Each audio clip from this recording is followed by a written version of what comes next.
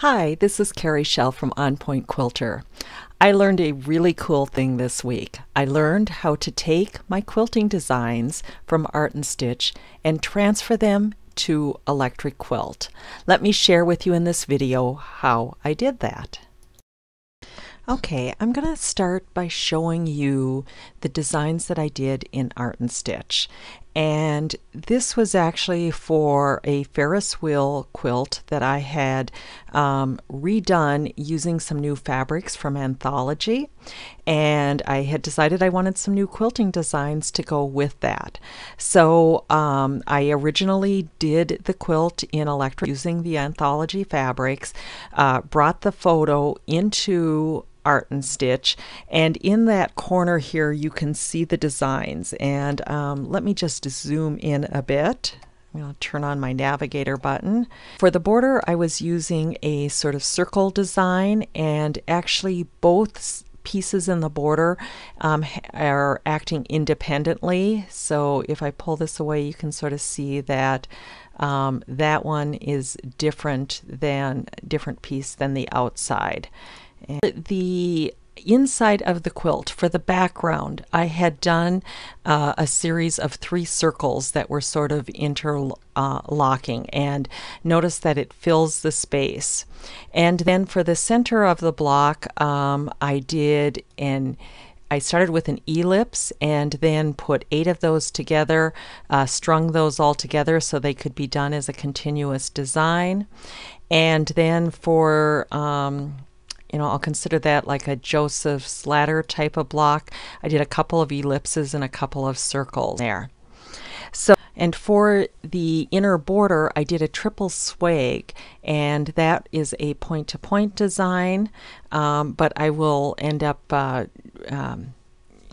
sewing that as a repeat. And I did something similar in what I call my wheel type of block in the quilt, and let me make that a little bit lighter so you can see the design. Now let me talk a little bit about how to bring the designs into back into Electric Quilt. So let's start with this big design. When I designed these in Art and Stitch, I sized them to fit the space in my actual quilt. I'm going to do a Control-C, do a File, New, and set up a new design in Art and Stitch, bring this in, and do a Control-V to paste. I'm going to first of all just save it in my Art and Stitch format. So for this one, I'm going to save it as Ferris wheel background. And I'll click on Save to save it in the EXP format, because that is a format that Electric Quilt can import. So I will do a File, Save As, and note that these have to be stitched documents. Those are the only ones that will save in that. And so I will go to the Melco Bernina EXP, still keep the same name, and click on Save. Okay, let's switch over to Electric Quilt. And what we're going to do first of all is bring the designs into Electric Quilt. And to do so, go to Libraries, go to Embroidery Library, and you're going to want to import from an EXP file. So click on that and then navigate to where you saved the file. So this is in my Ferris wheel folder, and this one was fw background.exp. So I'm going to click on that and select Open. And it's saying that there's some stuff that is not found. Basically, I think this file has 3 parts and it's only reading one of the parts. Doesn't matter. Click on OK.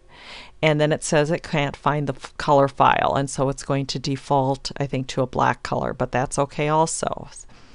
So The file then is here, and we just need to add it to the sketchbook and click on close. Now what I'm going to do is I'm going to go to layer 3, because layer 3 is where embroidery gets added. And there is an icon for set embroidery. If you do not have that icon on your computer, just select the custom toolbar, add remove buttons, find the set embroidery, and make sure that that is checked. So anyway, I'll do set embroidery. Now I've pulled in a bunch of other of these designs, so I'm just going to go to the one I just put in, which is this last one here, and I'm going to drag it on my quilt. And let me just zoom in, and we can see the design is there. I'm going to use the adjust tool. I'm going to select it, and I'm going to put it in place. And I'm then going to select this set thread tool. And again, if you don't have this, also just add that. I'm going to select a blue, and I'm going to click on the object, and it recolors the whole thing in that blue. Now it doesn't, even though I've clicked on the style for the dashed, it does not let me do it. It just brings in the lines from Art and Stitch, but I still think that it provides me with a view of what my quilting design is going to look like. I'm going to quickly go ahead and take you over to the document where I've actually put a bunch of my quilting designs in, just so you can see what that looks like. And so let me go ahead and zoom in on this upper corner here so you can see what I'm doing. And I did do some swap out of the threads just to make it visible here, but you can see that all of the designs very nicely come in to Electric Quilt and allow me to addition my fabrics or my quilting designs here. And one of the things I really like is now this is saved as part of my Ferris wheel file, and so if I am wanting to talk to a customer that wants this design on their quilt, I can show them what I've done in Electric Quilt. Thanks so much for watching. If you are interested in purchasing either the design for the Ferris wheel pattern or the quilting designs, they are available for sale on my website at www.onpointquilter.com. I would also love to have you sign up for my weekly newsletter.